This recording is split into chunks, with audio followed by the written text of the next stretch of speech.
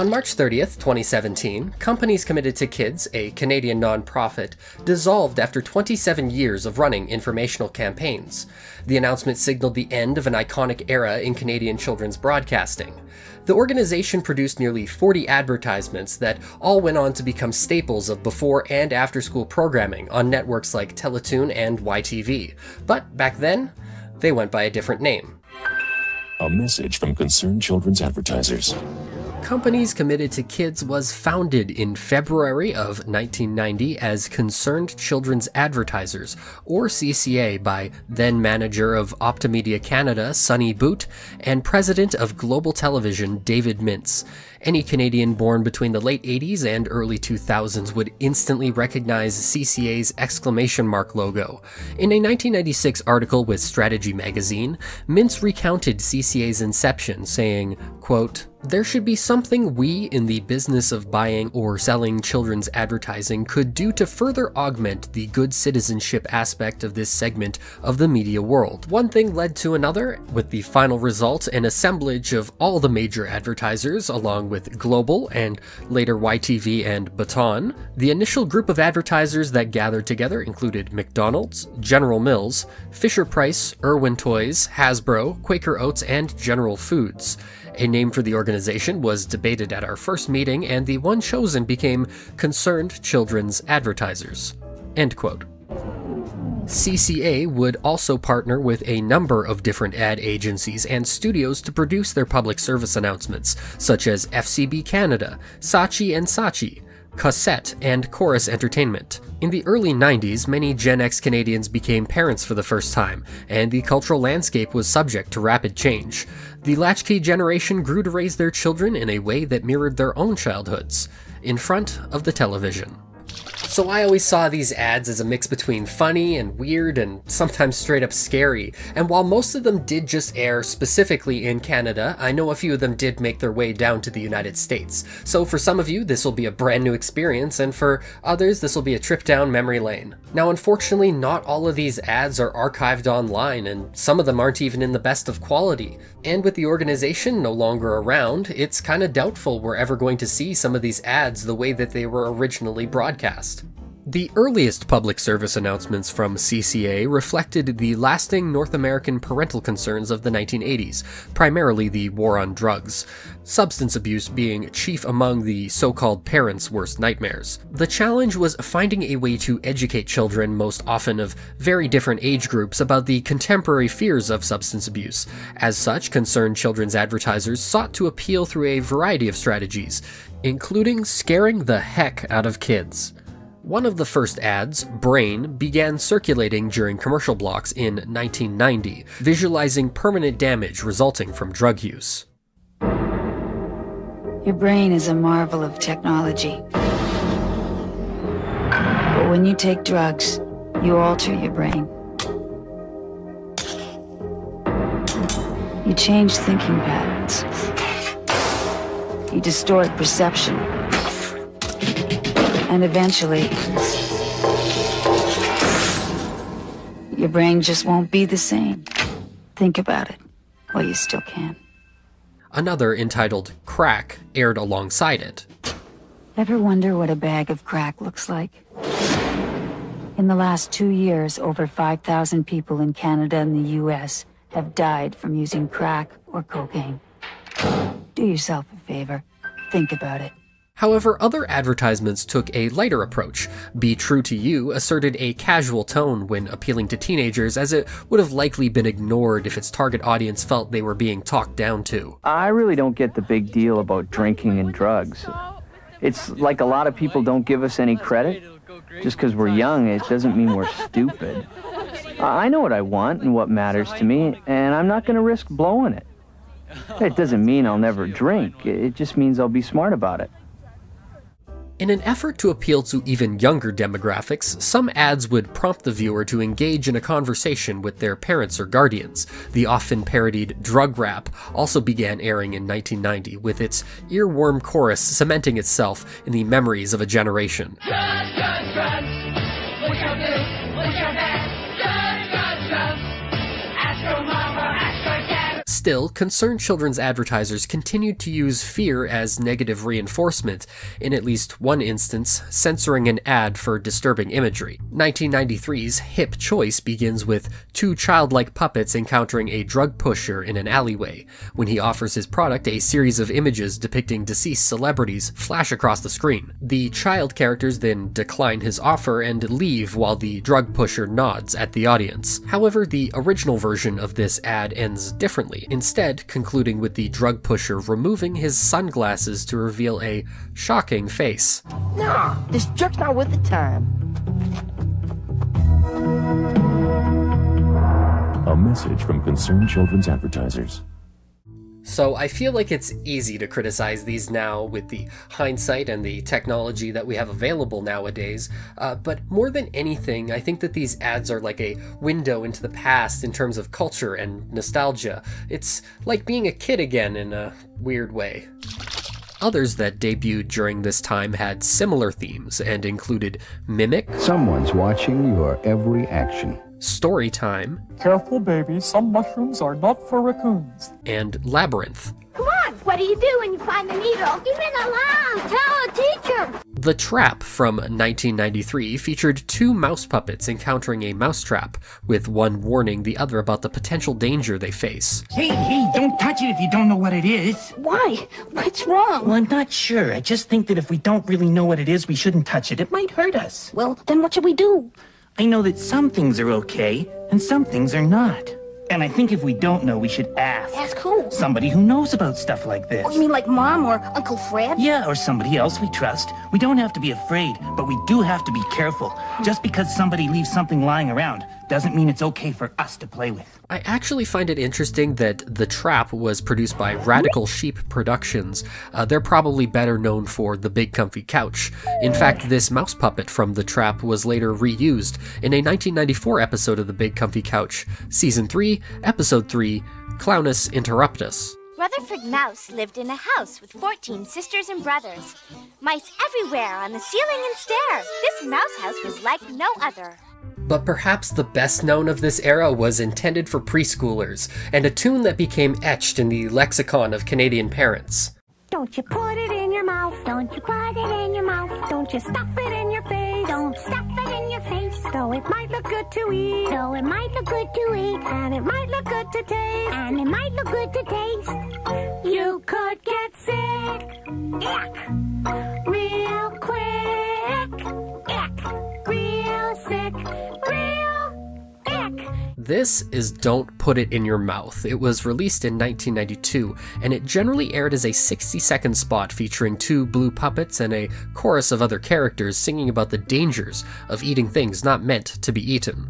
But did you know there was a less common 2-minute version, and this included an extended introduction and ending? Hi, kids. Why are we on television anyway? We're here to tell a little story about why you shouldn't put things into your mouth when you don't know what they are, and why you should never take anything a stranger tries to give you. Why not? Because if you ate somebody else's medicine, some bad food, or some poison, you could get very sick. Even speaking as somebody who grew up while these were playing on TV, I don't feel like the effect always came across as intended. I always felt like they were shielding us from a world that we were yet to understand, and sometimes that was the scariest part. In a 2016 interview with Vice, then-President Bev Death said, quote, "Don't put it in your mouth? The Muppet one? I'm embarrassed to say, I honestly can't even speak to that one because that's not something that relates to what we do now. We look toward PSAs that messages are still relevant today, that have evolved with the times." End quote. And with that, the latter half of the decade marked a shift away from using scary imagery and focusing on topics like substance abuse, instead moving toward positivity and talking about peer pressure. We Are Girls and Boutique focused on self-esteem and body image among girls. Step up for your after photograph. Why let someone else decide who you should be? While others, such as Choose, emphasize the importance of agency and making smart decisions. You can choose to run wild. You can Choose not to watch. It was also around this time that CCA began to address television itself. I think I saw these ones the most. They seem to play at almost every commercial block, and this next one in particular is so burned into the memory receptacles of my brain I still have it memorized over 20 years later. Hey, what you watching? Me? I'm just a TV. I mean, I'm not even human. You've got the remote control. You can change channels if you don't like what you're watching. You can flick me on and off, and on and off, and do... Whoa, I'm getting dizzy. This one is called Smart As You, and it premiered in 1997. In it, a talking television emphasizes developing healthy TV watching habits, including the choice young viewers have in what they consume. Given that today, everyone carries a supercomputer in their pockets with a whole wealth of entertainment from Netflix to Spotify to YouTube, you could say this message is either now more important than ever, or that it's seriously dated.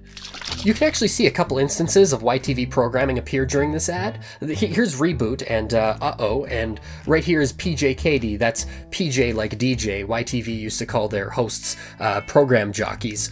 And she's here with Fez from the Fuzz Paws. For anyone who remembers, these were the hosts of Treehouse back before it got its own channel, when it was still a YTV programming block. Another, in a similar, albeit less zany vein, was this ad about a hippo that lives in your house.